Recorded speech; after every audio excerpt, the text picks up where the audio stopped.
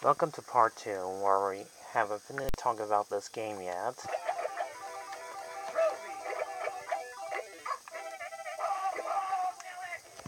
As I was saying, this game is actually pretty great and fun. The graphics in this game look stupendous from a 1994 game.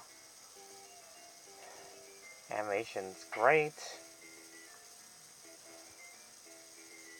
Looks like the music's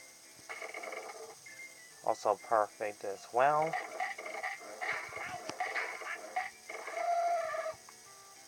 I do remember enjoying playing this game almost a lot when I was younger. Playing the Super Nintendo, that's has minor differences. Sure, this game does have some problems.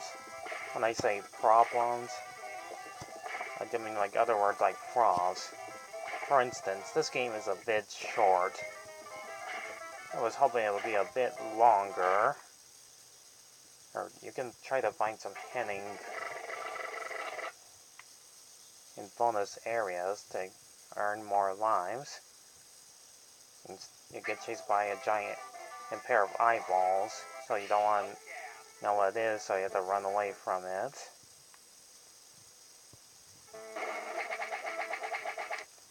I love Earthworm Jim, but sadly, his franchise kind of died off when they did the Earthworm Jim 3D, which is not really a great game for the 64, or Dreamcast, or the PC. It just comes to show that some wonderful franchises, like our beloved hero Earthworm Jim, and most likely his cartoon was a huge success, but they're off of no longer to be continuing on with the franchise. They were going to do an Earthworm Jim for the PC, but it got cancelled.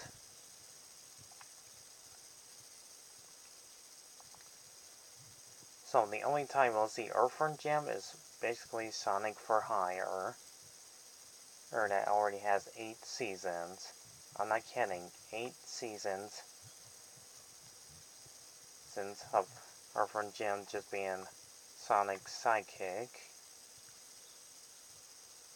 There's not much else to say, but he's obviously there. And he's whether useful or not. But no matter.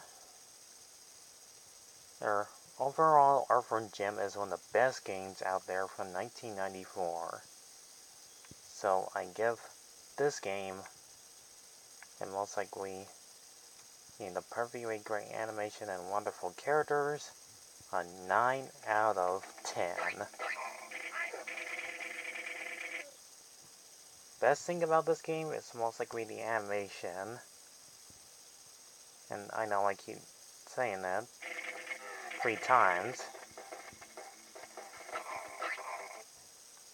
But the way that Earthworm Jim dies when he gets bitten by that, that's the best part of the game. I'm Eli is saying thanks for watching my review of Earthworm Jim for the Sega Genesis. The Super Nintendo does have minor differences than the Sega Genesis, especially the backgrounds, most of them. But they do play basically the same. Someday I'll talk about the sequel, Earthworm Jim 2. That's a bit slightly better than the first one. That's also on many different consoles. So thanks for watching. And leave more subscribers out there, more views, and likes. See you all in my next video game review. Goodbye for now. Oh.